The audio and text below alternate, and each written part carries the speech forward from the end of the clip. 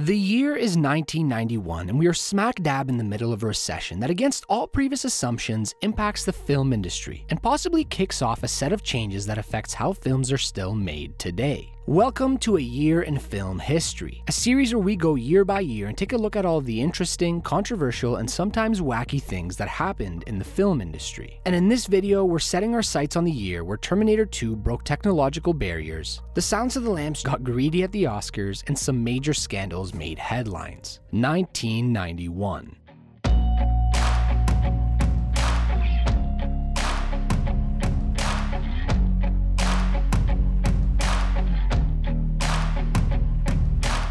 We're starting off the movie section strong, with a film that many consider to be the single greatest action movie of all time, Terminator 2: Judgment Day. At the time, it was the most expensive movie ever made, taking the title of first movie that cost $100 million to produce. And it was mostly due to its very advanced visual effects, which we'll go over in more detail later in this video. This film ended up being a massive success, landing the top spot on the list of highest grossing films at the box office for 1991, after bringing in $520.8 million worldwide. T2 flipped everything that happened in the original Terminator on its head. We saw the T-800, played by Arnold Schwarzenegger, become the film's protagonist, which was actually spoiled in the trailers leading up to the release. We saw Sarah Connor go from an innocent young female lead to a badass with some top-notch survival skills, and a villain that was even worse and more fear-inducing than the one in the original. T2 even changed genres from the original. Where the first one was more of a horror slasher film, this one was a traditional action film. It's one of the rare occurrences of a sequel outshining the original. We all know that sequels are meant to go bigger, but we often see bigger meaning larger explosions and more characters, without much thought being put into how those play into the larger theme. Terminator 2 raised the stakes and provided audiences with a white-knuckling action film that not only pushed its story, its characters, and its scenes to the next level, but also pushed boundaries on what was possible with technology, all while being very meticulous in its approach. This film added a lot to the Terminator universe, setting up sequels and spin-offs for years to come, although none would live up to it. It would go on to get nominated for 6 Oscars, taking 4 of them home. The next film we wanted to focus on is considered to be a sleeper hit that took a while to get its wheels spinning. A movie that is regularly cited by critics, directors, and audiences as one of the greatest and most influential films of all time, The Silence of the Lambs. The Silence of the Lambs changed what we thought of when horror films and serial killers came to mind. Before this, we often considered serial killers to be these over-the-top, scary-looking characters that would appear out of nowhere to surprise and scare their prey. Hannibal Lecter was terrifying, but in a completely different way. He was intelligent, had good manners, was a normal-looking guy who loved his fava beans and a nice Chianti, yet he carried a terrifying presence with him. This film is often said to have elevated mainstream horror and proved that the genre could have some prestige and maturity to it. This movie is often considered to have highlighted our fascination with serial killers, and kickstarted a decade of media that was devoted to criminal profiling. These days, this type of serial killer in film isn't anything new to us. We might have even become desensitized to this type of entertainment, since after the film's 2017 re-release in the UK, the British Board of Film Classification reclassified it from an 18 to a 15 certificate. The BBFC's Craig Lapper went on to say that audiences have become used to this type of crime drama. But beyond having a huge influence on the film industry, and more specifically the crime and horror genres, The Silence of the Lamb absolutely killed it with critics and audiences alike. It was the 5th highest grossing film of the year, bringing in a total of $272 million at the box office on a budget of only $19 million, and was the 3rd film to win the top 5 category Oscars, the previous 2 being 1934's It Happened One Night and 1975's One Who Flew Over the Cuckoo's Nest. On top of that, it was the first and still the only Best Picture winner that is widely considered a horror film. It was also the first movie to be released on home video prior to winning the Best Picture award. This was due to its February release date, which was pretty early considering most Oscar winners come out later in the year as to stay fresh in critics' minds. I think it's safe to assume that all these awards helped a lot with home sales. Jodie Foster won her 2nd Best Actress award for her work in The Silence of the Lambs. 28 years old at the time, she was and still is the youngest person to ever win 2 Oscars. Let's move on to Beauty and the Beast. Based on the original fairy tale and also Jean Cocteau's 1946 live-action version of the story, Beauty and the Beast is still considered to be one of the most prestigious and best animated romantic films in cinema history. It continued the Disney Renaissance era and was the first ever fully animated movie to be nominated for Best Picture at the Oscars. Yes, we know 1964's Mary Poppins was also nominated, but it was only partially animated. No animated film has ever went on to win the prestigious award, but it showed the film film industry and audiences alike that animated films can be a serious form of film and storytelling. The movie wasn't only great because of its story, characters, and visuals. It also pushed boundaries with CGI, which we'll talk more about in the technology section later in this video. When it released, it was adored by both critics and audiences and made it to the #3 spot for highest grossing film of that year, bringing in about $346 million at the box office. It went on to be nominated for 6 Academy Awards, taking home 2 for Best Original Score and Best Original Song, which isn't all that surprising since the general consensus is that the film had very catchy and memorable music. So good in fact that it also won 5 of the 8 Grammys it was nominated for. Now on to another movie, Boyz n the Hood.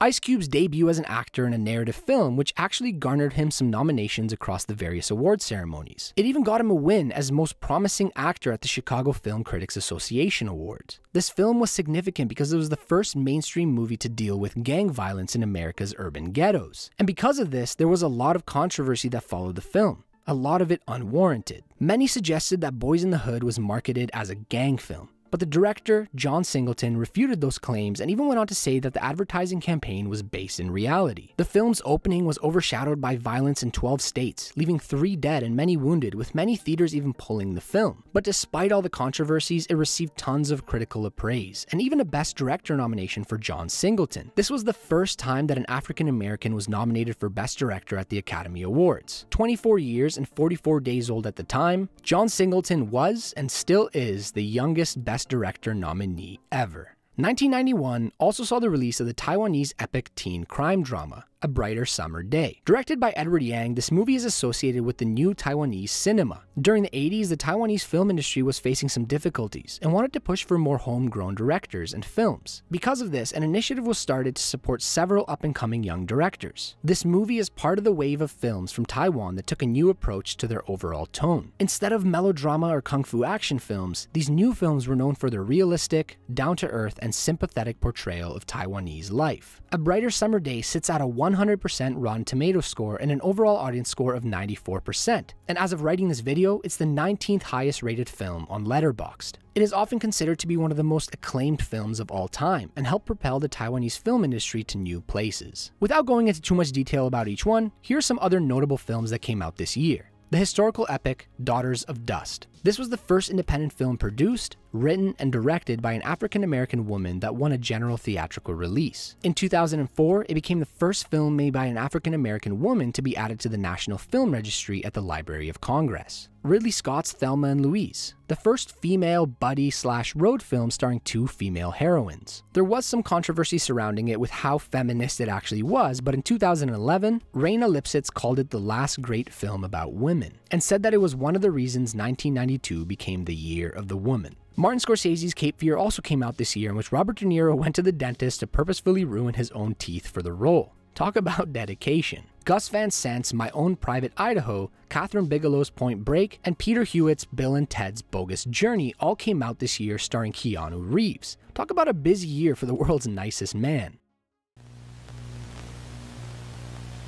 In this section, we go over the 1992 Oscars for movies that came out in 1991. Billy Crystal is hosting again for the 3rd straight year, but unlike the previous year's Oscars, this one was received positively overall. Crystal was wheeled out on stage in a full-blown Hannibal Lecter costume to parody The Silence of the Lambs. Diane Ladd and Laura Dern were nominated for Best Supporting Actress and Best Actress respectively. They were the first mother and daughter nominated in the same year. There were many great nominees and winners, including the ones already mentioned, although Silence of the Lamb was the clear winner that night. But the Oscars didn't go without their fair share of controversy. LGBTQ+ activists such as Queer Nation and Out in Film plan to protest the Academy Awards because of the offensive and unflattering portrayals of homosexual in films, such as Silence of the Lambs, JFK, and the upcoming Basic Instinct. The Silence of the Lambs was touted as being transphobic and criticized for his depiction of Buffalo Bill, but the director went on to say that people were misinterpreting the character. There was indeed an Oscar night protest that resulted in the arrest of 10 people.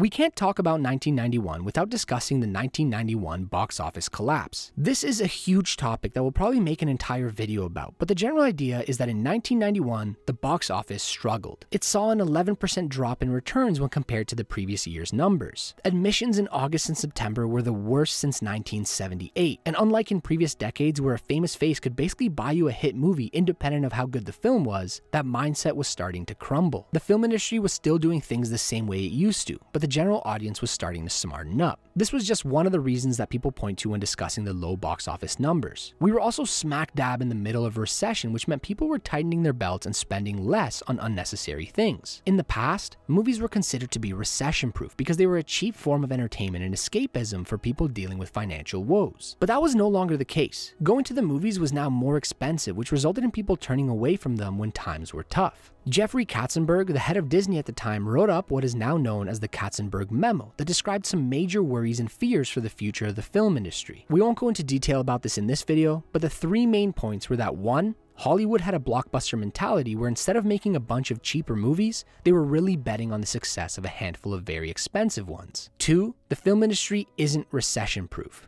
And 3. The rise and fall of the movie star. We've discussed this topic at length in some of our other videos, but the general idea is that intellectual property is now more important than the movie star, and that movies have to be good for people to actually want to see them versus just wanting to see them because of a name. These thoughts caused a shift in the film industry that continues to this day. As weird as it sounds, there is something nostalgia-inducing about the movie star-driven culture of old. But the main takeaway from this section is that in 1991, the film industry struggled. We embarrassingly forgot to talk about Terminator 2 in our video about what makes 90s movies feel like 90s movies. So here we go. Terminator 2 was expensive to make, but it was because of the barriers it broke and how it propelled the visual effects industry forward. This film had the first truly believable, naturally moving, computer-generated character in a film, known as the T-1000. It was Hollywood's first instance of a CGI main character. And man, when working on this video, I watched T2 again and tried to put myself into the mindset of someone in 1991. But I couldn't stop thinking about how this film still holds up today. I can't even imagine the sheer number of blown minds when it first came out. Sure, it's showing its age here and there, but I was so immersed that I have no complaints about the CGI. The way it was used was perfect. This movie had over 300 special effects shots that made up 16 minutes of its total runtime. It went on to win the Oscar for Best Visual Effects, which was the first ever visual effects Oscar, and it was very well deserved. Not many directors out there have pushed the film industry forward as much as James Cameron has throughout his career, and he's still continuing to do so. Beauty and the Beast also broke ground with its early use of CGI. It combined 2D and 3D animation techniques to provide a better sense of depth during some of its scenes. The most notable being the ballroom dance scene, where with the aid of the Pixar-developed caps, animators were able to combine hand-drawn characters with sweeping camera movements. This required the use of existing modeling and rendering software to create the CG background, allowing it to move with the camera. The film's success and innovative methods paved the way for Disney to experiment more with digital animation techniques, which included the creation of the deep canvas process for 1999's Tarzan. This process allowed 2D artists to make 3D paintings and move a camera freely through them. Unlike last year's video, this one has two pretty large controversies that we just had to mention. First up, Tailhook 91.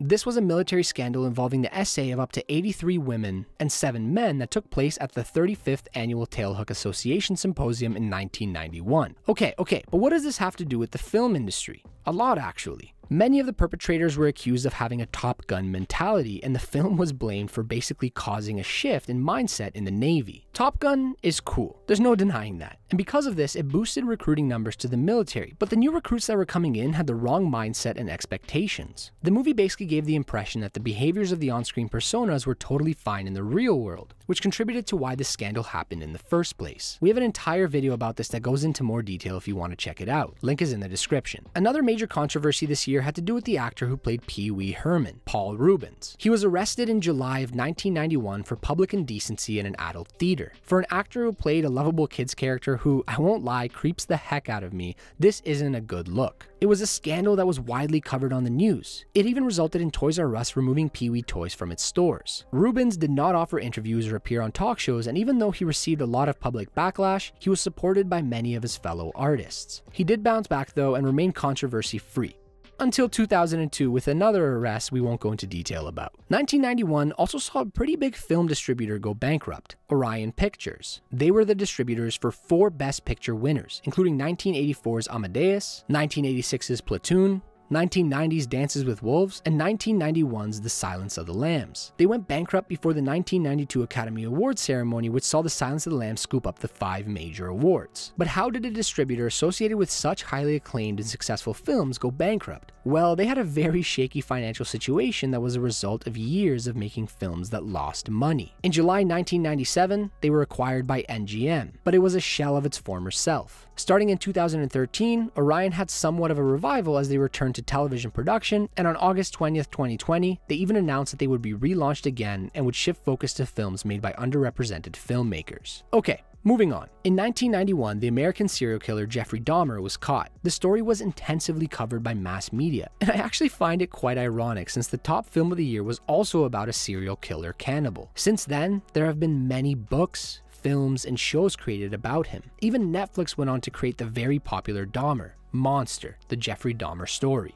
And finally, 1991 also saw the birth of Sony Pictures Entertainment. The tech giant Sony bought Columbia Pictures on September 28, 1989. But it wasn't until 1991 when Sony Pictures Entertainment was officially formed. Because of this, there was a lot of renaming within the subsidiaries that were now owned by Sony. Unlike in our previous video of this series, 1991 didn't have that many major names that were born that year. At first I thought it was because it's not that long ago, until I realized it's 32 years ago. So then it got me thinking. It might have something to do with the shift in Hollywood's mindset away from its star-driven culture. But here are a few names that stood out. Austin Butler, Lakeith Stanfield, Emma Roberts, Zazie Beetz, and Shailene Woodley among the many more shown on screen. We won't go over all of the deaths that happened this year, but we wanted to pay respect to a few that you can see on screen now. We'll include a link to a longer list in the description. 1991 doesn't have as many interesting things on the topic of television as our previous video, but here are a few that we found. What we know as Comedy Central Today launched on April Fool's Day 1991 as CTV, the Comedy Network. They definitely chose a fitting day for it. A few months later, on June 1st, they officially changed their name to Comedy Central. The top-rated show of 1991 was CBS's 60 Minutes, followed by ABC's Roseanne. We also saw the creation of many shows this year. Not as game-changing as the ones we discussed in our last video, but they're still notable. We have Home Improvement, Rugrats, The Ren and Stimpy Show, and The Red Green Show among many more shown on screen. That's about it for the television section. Thanks for watching. 1991 can be considered the start of the shift that we saw in Hollywood that is still felt today. It was a very interesting year, especially for the film industry. Let us know if there are any interesting things we missed in the comments below. If you like these kind of videos, make sure to leave a like and subscribe if you haven't already. And until next time, have a good one.